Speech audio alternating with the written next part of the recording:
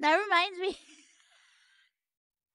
when a long time ago when I told her about Connor, she was like, I mean, she's not like that now, but she was like, so what's wrong with him that's making him spend all his time with you? I'm like, what the heck?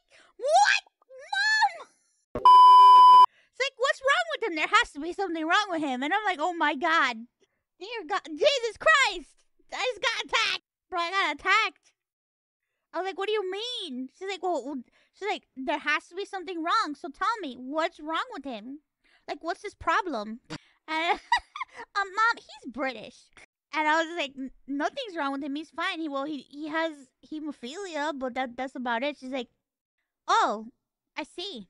¡Coño carajo, hijo de la puta mierda! ¿Qué yo te dije a ti? Que si algo está pasando que tú me tienes que decir.